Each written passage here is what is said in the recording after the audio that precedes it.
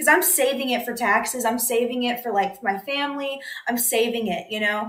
So when they said they could offer me a 15%, like, you know, instead of the 20%, I was like, yes, I will take the 85% of my income instead of the 80. And also like the other sites, one of the other sites was the 20%, but the other site was a 30%.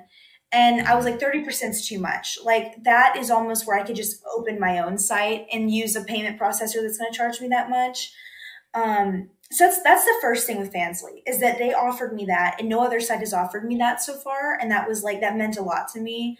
The second thing is I am in direct contact with like the heads of it, and they have been texting me, not even through Twitter. Like I have their number. We have been texting, and they've listened to my concerns. Like one of my concerns I had was I wanted to be featured on their like little feature page. Cause right now they just feature like, I guess, Twitch streamers like Amaranth and a few, I don't really know Twitch. I don't watch Twitch streams. I don't really know.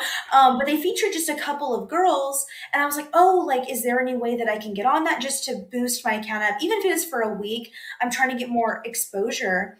Of course, as you're transferring, yeah. Yeah. Like while I'm transferring over, like I'd love to get that exposure. Just because, you know, it's been like a mess. Like this because most of my people were on OnlyFans, and now I'm like, I just want to get more people. And they even made a tweet today saying that they're going to work on implementing the new system for the features where it changes like weekly or, you know, monthly or whatever. And I was so happy they actually listened to me. No site has ever listened to me, ever.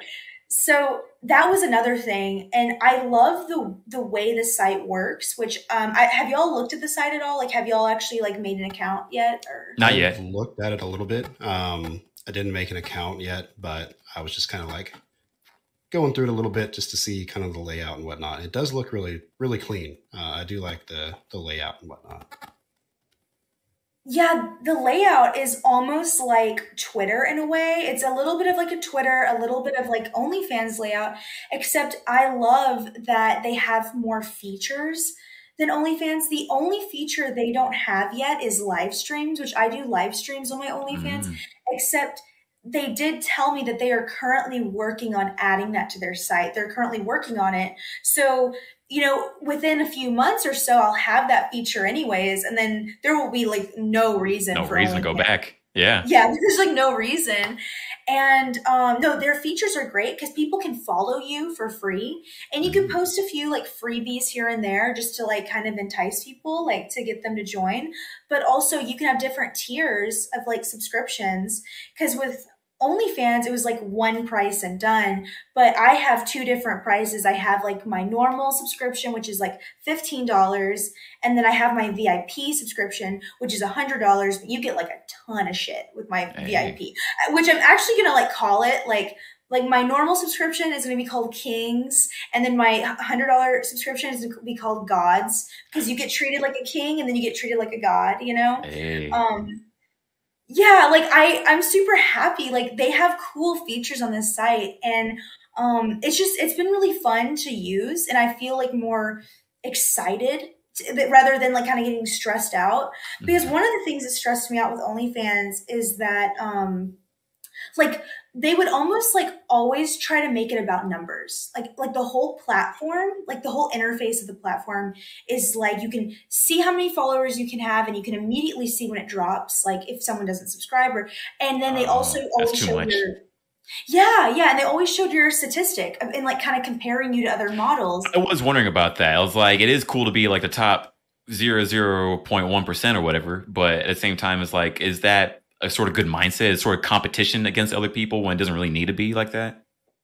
Okay, yeah, I actually like, and this is just me full on like admitting this, I became so obsessed with my numbers that I actually had to like talk to my therapist about it, because it was like unhealthy. Because my biggest goal was like, I want to be the 0.01%. And I did it. I was able to accomplish it. And I was able to best that ever was.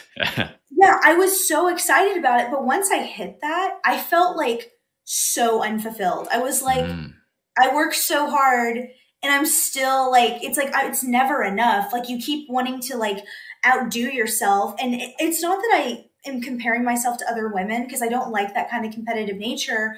but it's also like, you just feel like you constantly have to keep outdoing yourself. And I don't like that because this is my job. This isn't like an athletic competition sport, you know?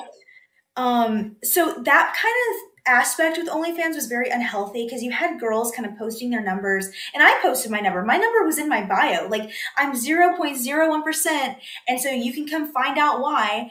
And I've been realizing like, that's kind of like, it is a flex, but it's almost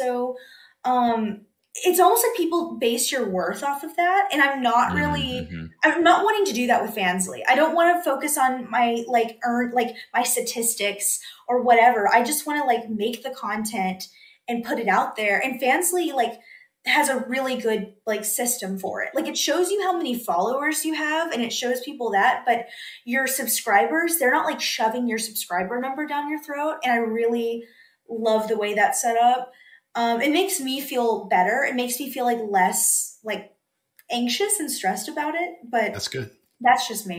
So, well, I'm sure you're not alone on that. I mean, if you feel that way, I mean, it sounds like it's kind of an issue out there, you know? So it's good that they don't do that. So.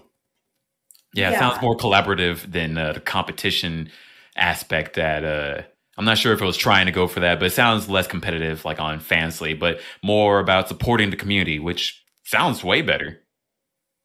Yeah, they've been like way more supportive, and they've been making it less of like a money grab and more of like, hey, like we actually want to provide like cool features for you. We want to make this a fun experience rather than feeling like you have to hustle. Because OnlyFans feels like more of a hustle rather than like a fun experience. At least that's how I feel. And it's mainly just because it's so numbers oriented. That's why everybody posts their numbers. That's why everybody is like, I'm in the top 1% or I'm in the top 0.01. You know, it's just like all of this like weird hustle and like competitive nature thing. And it makes me like sad because it's like, I don't want to feel like I'm always like competing with either myself or other women. But that's a cool thing about it. And I don't know, I really love the site overall. And I recommend people just to make an account, because you don't even have to put your card information to make an account. But with OnlyFans, you have to put your card information, and you can follow people for free. Like, you don't have to pay for something if you don't want to, but you can pay for something even if you're not subscribed to them, which is also cool. That is very cool. Yeah. Time to go to incognito mode right now.